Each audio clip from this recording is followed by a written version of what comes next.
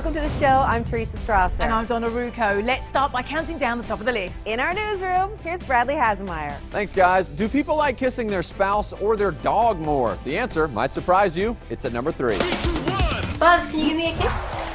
Can I have a kiss? Buzz! Ugh. It turns out nearly 75% of us pucker up for our pets, and get this, about 1 in 5 would rather kiss our pets than our significant other. And can you blame us? I mean, come on, look at that face.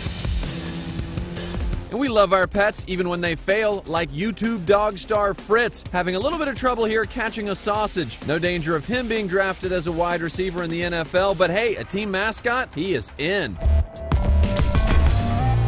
Now, from a dog who drools to a car that'll make you drool, at number 2. The all-new Aston Martin Vulcan. Beautiful, exotic, powerful, the brand new Vulcan is Aston Martin's rarest of cars, since only 24 of these bad boys will be made. Wonderful stuff. Wonderful stuff indeed, but keep in mind, each one sells for a cool $2.3 million, and that's before taxes, so you probably won't own one. But even just watching it drive around is a pretty cool consolation prize. It's a brand new car. Yeah, brand new, without air conditioning or a stereo system, but that's because it's intended to be raced on a track, which makes it perfect for an aspiring race car driver or anyone who just really hates the radio. Oh, that Aston Martin costs a lot of cash, and it turns out your marriage may cost you your slim physique. It's our number 1 story of the day. Oh my God. I feel like you want to kill me. I do want to kill you. Marriage can infuriate you, and it can also inflate you. I know what healthy is. German and Swiss researchers studied more than 10,000 people and found that the average married man and woman is about 4.5 pounds heavier than the average single man and woman. The reason? Mostly a lack of physical activity. I guess all those single folks are still trying to look good, whereas sweatpants look good to us married folks.